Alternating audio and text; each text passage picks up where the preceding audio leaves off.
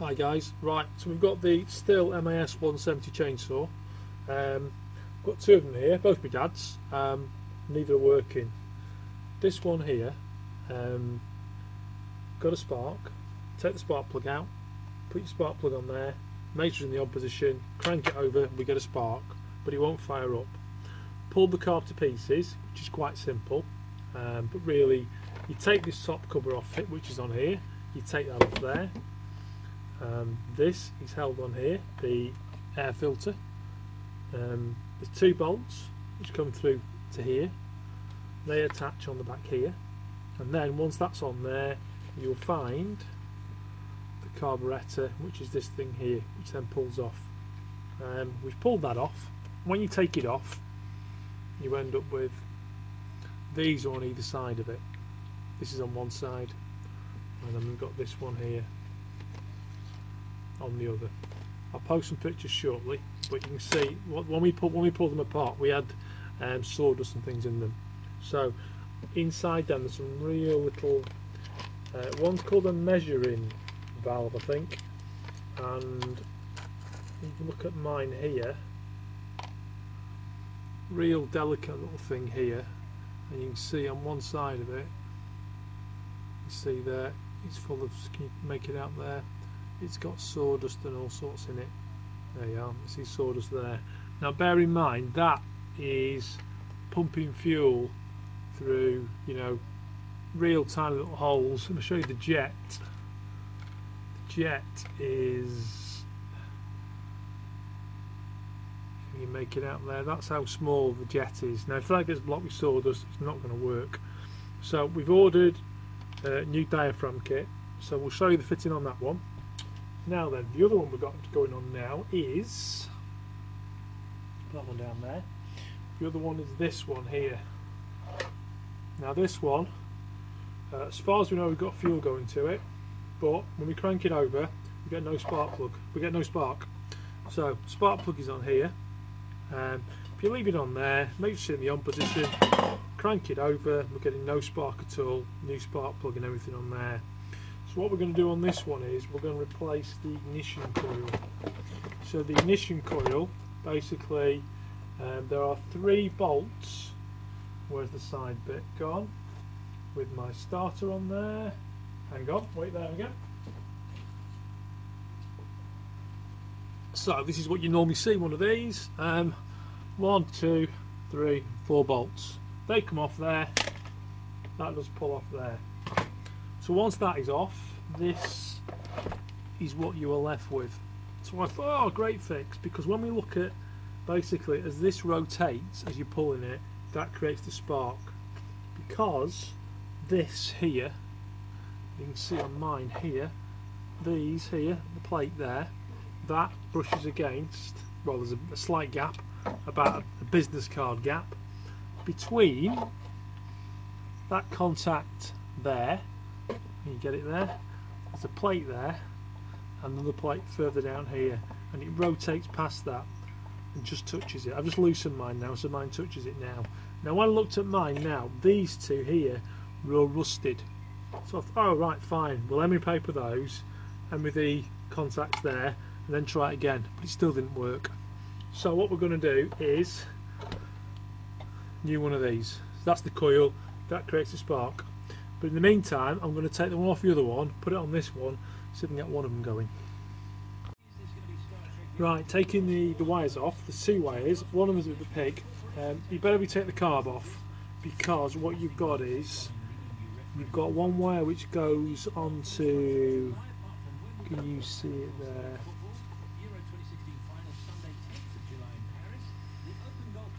One wire which fastens onto there basically, which is you have to stop it. Now to get that one off, it does actually come back through here and then through the hole there. So if you take the carb off, it's a bit easier to feed through there. Alright, now then, we had a problem with this. Once we got it back the first time it was serviced, this mechanism kept flicking out. The reason was, when we got it back, it was left in this position. Right, this is the correct position here. with that there, you can see it there, and when you lift it up, that flicks into the notch there. Okay. However, when we got it back like this. Take it out, I'll show you what happened. Easier said than done.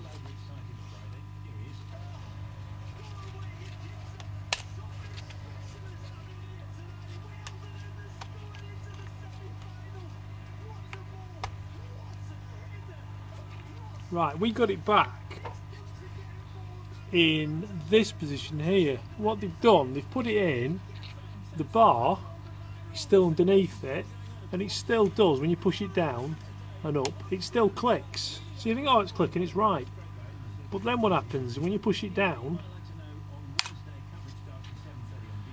there's nothing holding this up, holding it down, sorry. That is trying to push it up. When the chainsaw starts, this thing flicks out. So what you've got to make sure of, when you put this back in again, you've got to make sure that this comes, this here, where are we? This clip has to come on the top. So when it clicks up, sorry, when it clicks down, it's here. When it clicks up, it's there. So it's pushing it down all the time. Okay? Just so you know. Right, so the diaphragm repair kit has arrived anyway. We've got a few extra bits in this as well. This is what I've got here now, stripped apart. They've actually sent through a new part for this here, like a new cover for this bit and this here. But I'm not too sure how easy they are to take out, so I'm going to leave them in for now. I'll just replace the other parts anyway. So initially we've got the I'll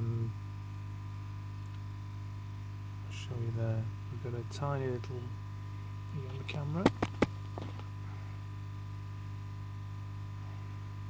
We've got a tiny little pin here, which is going to go into this little hole here with the spring. So we'll put it together and try and show you how that goes. Put a little notch on here that the spring, that the pin goes into, kind of like this, and then on that end there is where the spring goes. So apparently the spring can fly out as well. There's a little bar in here as well, allegedly, which stops the whole thing, or keeps the whole thing here. Little bar here which passes through here as well. Right, so the bar is in there, the spring is there, so hopefully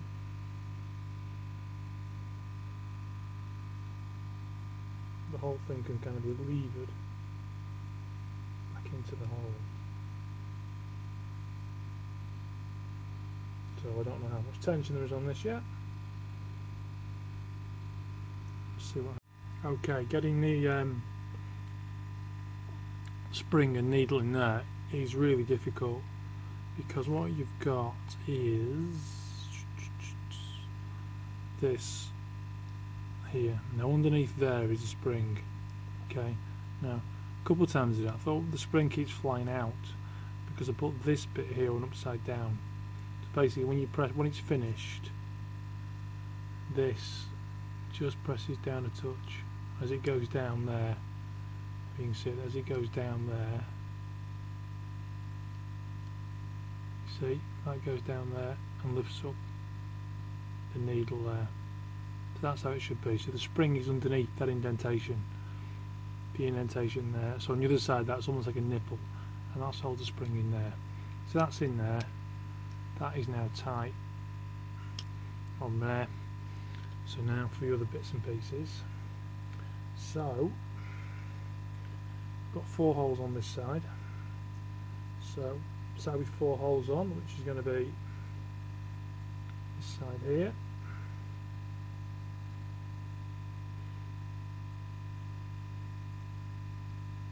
Which obviously is going to have this one on here. So this one is going to go, this metal here is going to be against this, like that, and the gasket on top.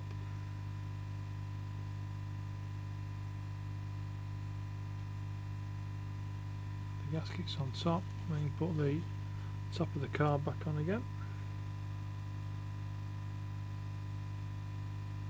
So I wasn't too sure whether there's a right way up on this or not. Just double check it. Will it fit either way or not?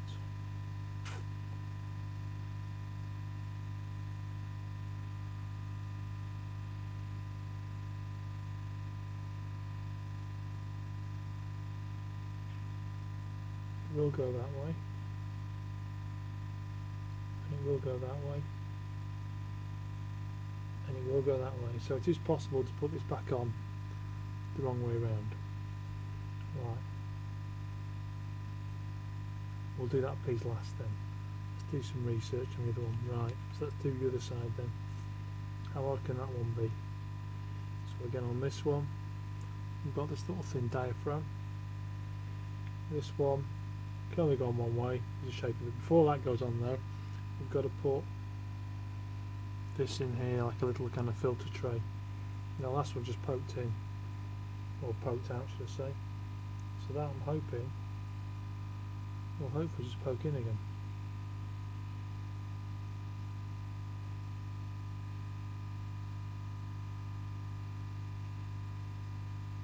Don't want to bend it.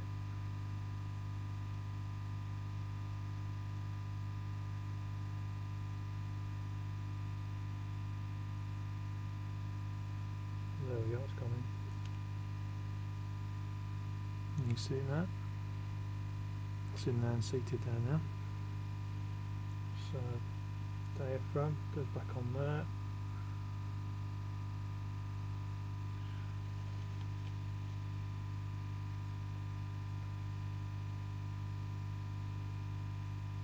End of the carb now.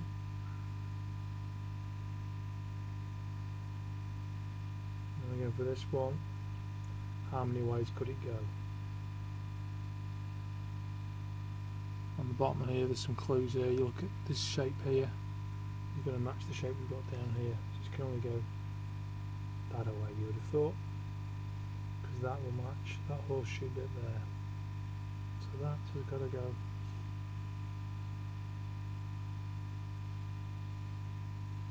back in there.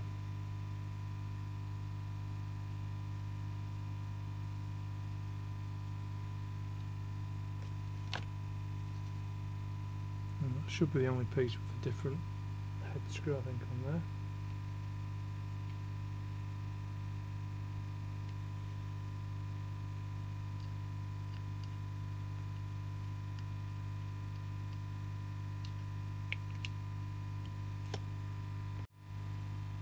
Now looking at my old one over here, you can see that the pipe that points back towards the handle is level with the butterfly valve there.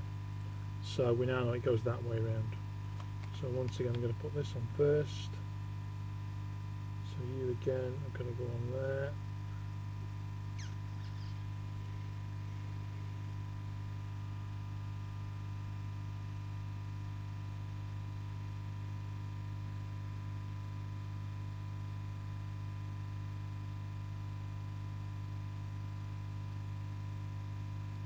I'm assuming this goes in that way because there's a cutout here.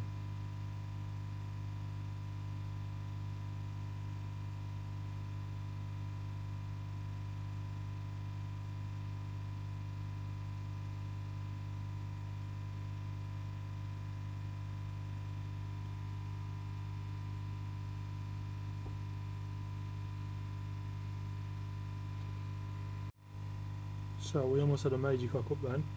Before we put this side in, over here, there's a tiny hole here as well. I took the throttle jet out as well. That's that one there to clean it. So that one there you should be able to see through it, and you can. So that carefully goes in there as well. Because it wouldn't have run well without that. To run. So they're only brass these, so you got to make sure you got a decent screwdriver.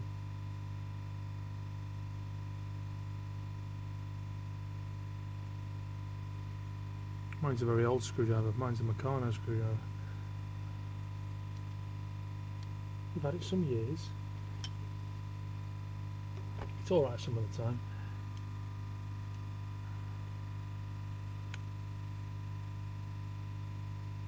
No, I'm not going to go mad at it. Right. See everything back on there now.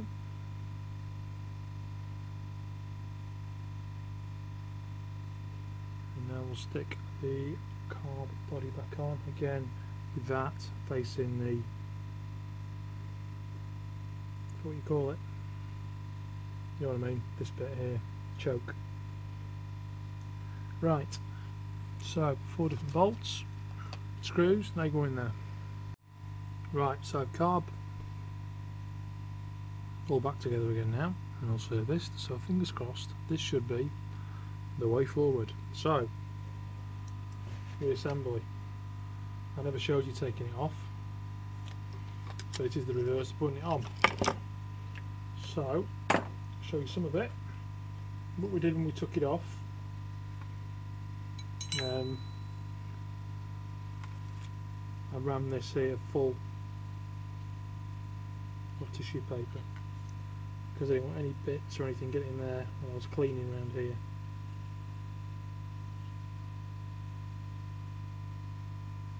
So I'm going to keep all this nice and clean, you see there. Right.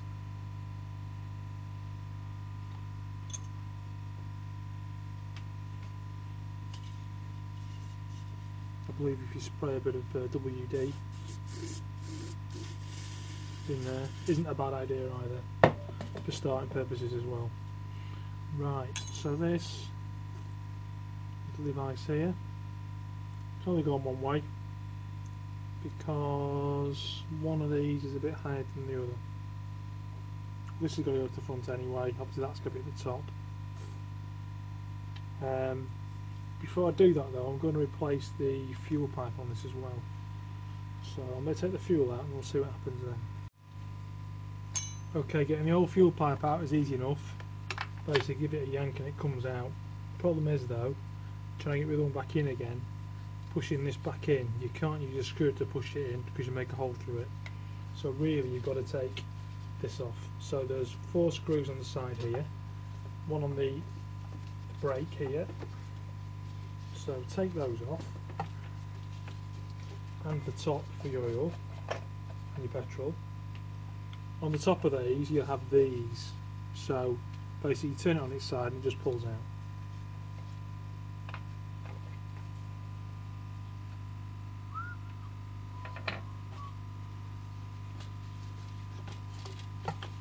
So then with a bit of wiggling it should come out.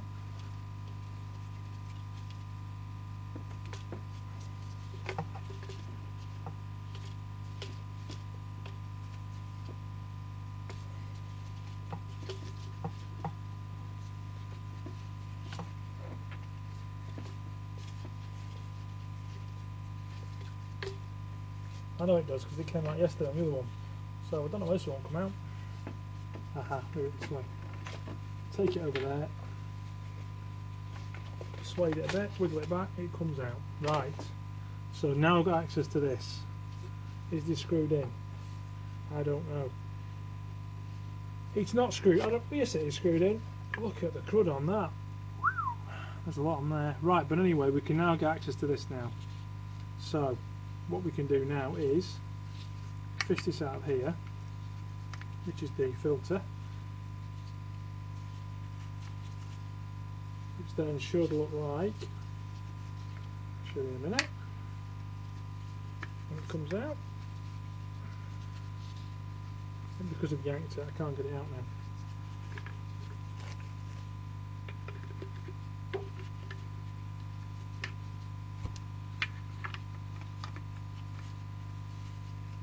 Right, so here is your filter, pull off that, and here is the wire, the pump. It's not bad, but you can see there how kind of thin it is getting here. With a petrol, it just kind of eats against it. Eventually it'll start just pulling and be crap, basically. So which way it went in that away. So that's got to go back in there that way. So my new one, which is that one, so the curly end, yeah, has to go in there first. So curly end in there, and then shove that back in there, and give it a twist, and it should go back in there. Difficult to put in, but you can't use a screwdriver to put it in. It's got to be forced in, basically. So there will be a way. I'm just going to clean my fingers up and clean this off, and then I shall get it in. Right, it's in. That was bloody hard work getting that in. Right, you've got to get one side in first, one edge in, and then I use the edge of a plastic strip just to knock the other one down in. But don't use a screwdriver because it'll split it. So it's in there now, so once it's in, I think it should, yes, it's rotating quite happily now, so it's definitely seated in there now. Right, so once it's in, I've got a bit of crap in here, a bit of sawdust and stuff, so I'm going to just rinse this out, and then we'll put the fuel filter on. Right, twizzle your fuel filter around so it's the wrong way around, so it comes to the top. Shove it back down again, and that's to go in the base. So it will go there eventually. You twizzle this back round the way it should be. I think it should be, this to be up, I think it is. This should then point down. So there you have it. It's pointing down when this is pointing. So when that goes in there, like this, correct? Yep. This is now, this arrow here is pointing up towards us. That should now go in there. That should go in there, and this then goes behind our plastic clip that holds the choke assembly on.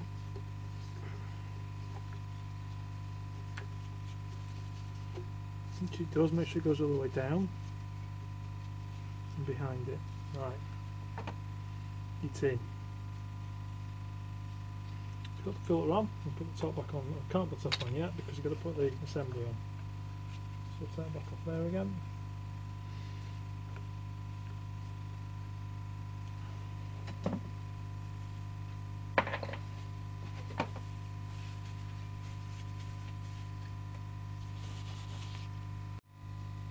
Okay, assembling your levers again. To get this one on, the throttle, there's a little arm here. Pull that arm towards you. Okay, once it's pulled towards you, this will then push on. You'll see where the groove goes. So then that works fine. Now then, for the choke, did that go under or over this metal bar? It went underneath the bar. So that goes in the hole. Try and show you. That's got to go in that hole there. I'm just going to double check whether that goes over or underneath this bar, because we have, luckily, another one here. Yes, it goes underneath the bar. Right, so underneath that bar there goes this. That goes underneath into the hole. It's in. Right. Once it's in, this we now know is going to click into our little groove thing we had from earlier on. Once it's located across far enough.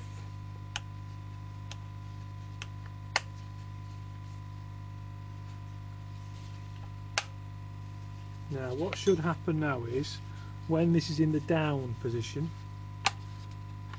down, that's full choke, so this should be shut. Okay, so you have this little spring here, so that little spring has to go, little end goes in here, and the rest of it goes back into your throttle arm, which I think, yes, there's a hole for it to go into. So what we'll do, we'll take it out of there a minute. push it in there. Give me a way of doing this. Put that in there. And push that back in there.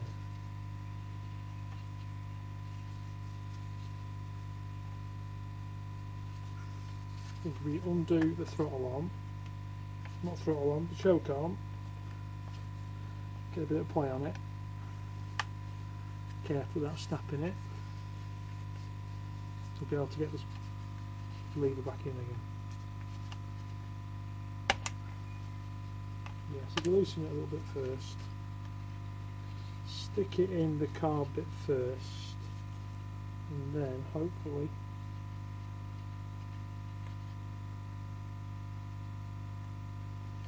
if you lift it up, is that going to help us or not?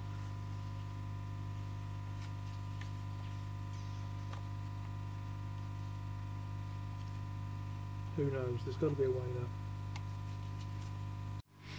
Right, back on the Stihl 170. Right, we've replaced the we put the carb kit in, and it started, and then it revved really high and stuff. Started, went off, wouldn't tick over anything, and then just will not start again. Every time you try it, just constant floods. I know there's a pig to start anyway. Apparently, you don't get it right, but it's non-stop flooding. So searched on the internet last night. And eventually, on someone's side comment, I found out the reason why. The reason is when we replaced the diaphragm kit inside, there's a gasket and a diaphragm. And you would think that you normally put the diaphragm on the carburettor and the gasket on top. If you do that though, the diaphragm then touches the needle and lets through too much petrol. So, shoved it down again now. So what should happen now is this top bit here, which is coming off now. What we'll now see is we've got this, and then we've got the gasket here on the top, so that's the wrong way round. So we're going to take the gasket off, peel that off carefully. So what's happening is this here is touching our little valve down here, and there's too much fuel, so this actually works as a spacer. So that's got to go on first, and then this on second. So it's a learning curve, isn't it? So that's going back on there. So we'll just put that together carefully again now, and then we shall see how it runs. So back in a few minutes. Right, so accelerator throttle cable here. You push the little butterfly clip down on the back, and underneath it should just hook on. So obviously getting off is reverse, you push it down and pull it off. But you'll see there's like a little recess that it clips into. Okay, that's on there. On the other side we've got the main choke assembly one. So on that one, the trick to this one is put this one in here first, like this. So this goes into your throttle, into your choke assembly first, like this. There is a hole in the end of here, which that goes into there. Bit of a fiddle, but it will go in. Right, that's in. And then you carefully, that has to go, the plastic bar has to go underneath the throttle. So then we carefully push this back into the hole, into there. Now then, when we got it back from the repairers last time, the problem with it was this metal thing here was underneath it, so we're going to make sure that comes to the side, so when this locks in, which it will in a second hopefully, and this pushes down into here like this, yes it does. So you'll now see this here is now against there, and once it's in that position there, you'll see that once it's like this, Is that right or wrong? That should be closed now, that actually. So cocked up there somewhere along the line. Let's double check that. Oh, that's right, yeah. So once it's up there, that'll be closed, which it is closed there now, so that's fine. Okay, so once it goes back into the up position, this will be position 1. When it goes into position 0, this metal here will come over here and touch this, like this, which then shuts the circuit out, which stops the saw. Because before, this was always flicking out, and apparently it was never shutting down properly. Hard to shut down without choking it, so that was why, because that was in the wrong position. Also this as well, this was bent in like a real kind of tight U position. So once it was here, it was really difficult to get from there to there. It wouldn't do it. As you pushed it, it levered and pushed this bit off. So we've opened this up a little bit there now. So that has now fixed that. Right. So that's all back in there now. Carb can go back on. Fuel's still on, that's good. That's going to go back in there. There's 2 nuts for these. Easy way to put these on, stick your nut in your socket first because they're fiddle to get at.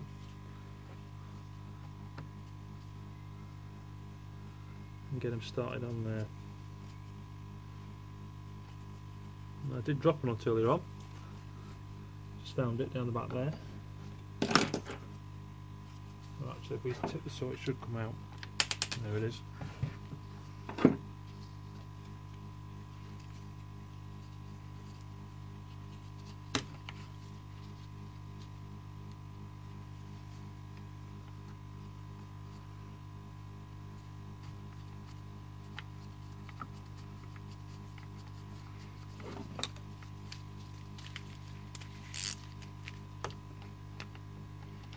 So we can tighten these up now.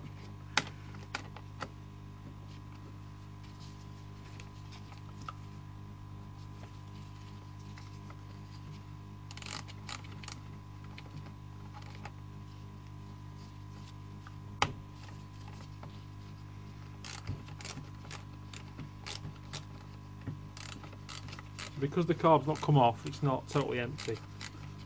So it might be an easy start now, I don't know.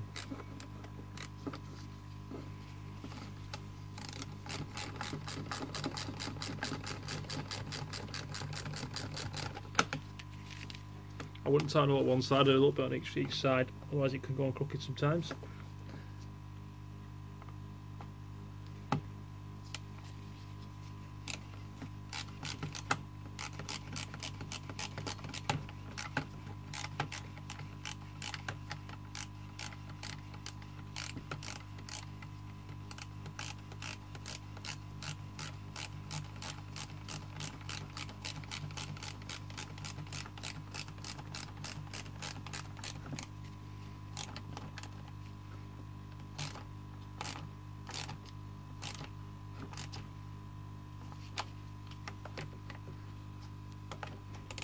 Now last night I was fiddling around with the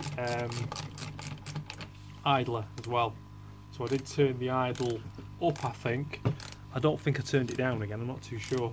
So if it starts, it might be running really fast, but hey, at least it'll start, I hope. Right, that's attached there, that's down in there, that's all good. Okay, right, that back on there. So stick it on the floor. Move this down so you can kind of see what's going on, hopefully.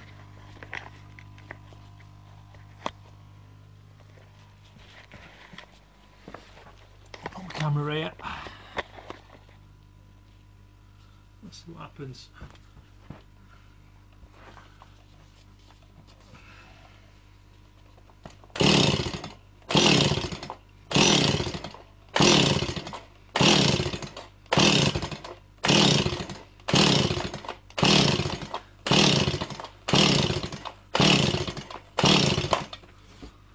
Not a good sign really, is it? Right, let's take it off there now. Put it on half throttle.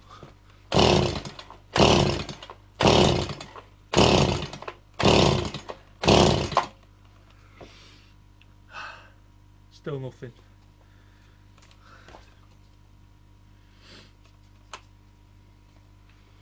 Try full again.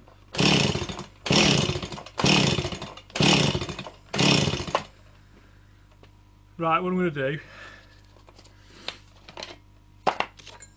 take the spark plug out.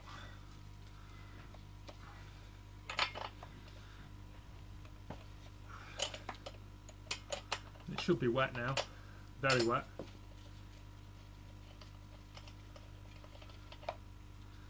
Oh yeah, soaking wet. So if we pull it a few times now,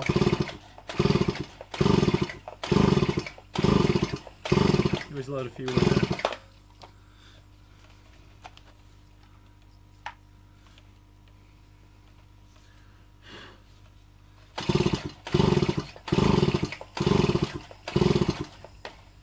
Oh yeah, there's shitloads of fuel in there now. Just spray around that fuel now.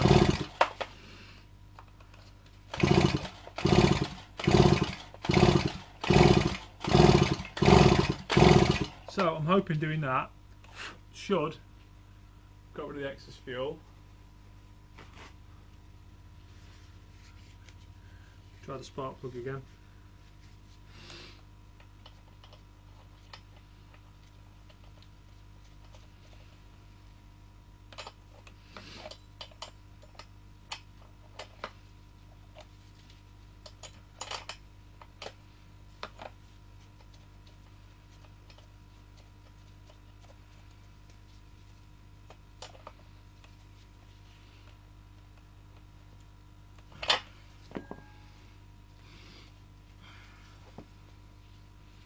So I'm reckoning now it's just flooded basically at the moment. So hopefully doing that. Well, it started. So there is what made it here.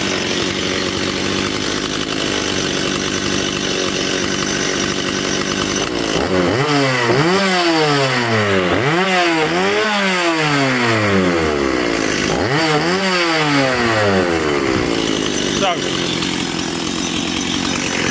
shuts off. It shuts off perfectly as well. Excellent. How easy will it start though?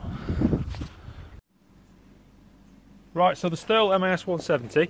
I know that my dad took it in to get it serviced, and 50 quid just to look at it. And when it came back, it was worse than ever, really. So it just shows, you know, you can do stuff yourself. It's not that hard. That's it, yeah, have a go. It's yeah, it's not difficult. Check out my video. Message me if you're stuck. But yeah, bit of a fiddle.